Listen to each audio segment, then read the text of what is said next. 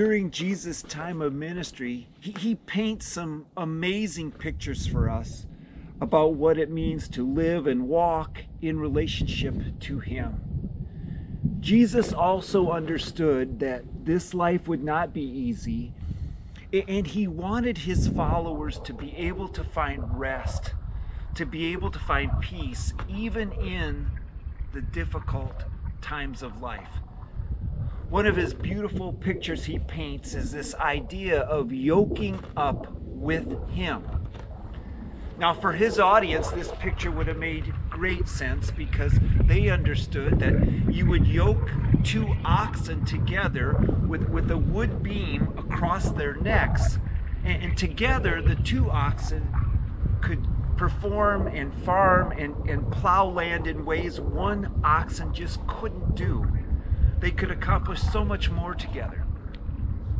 Well, Jesus says, I want you to have the privilege, the opportunity to yoke up with me, and I'll carry burdens that overwhelm you. Listen to his words. We find them in Matthew chapter 11, verses 28 and 29. Come to me, all of you who are weary and burdened, and I will give you rest.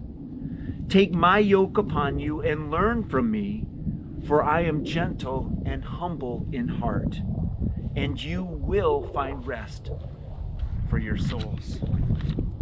I just want to encourage us. I think so often we feel alone, like we're navigating through challenging waters without anybody to rescue us and comfort us and walk with us.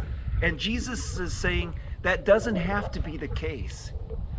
He's not forcing us to yoke up with him. That's the beauty of our Lord and Savior. He's saying, I want to yoke up with you. Come to me, and I will give you rest.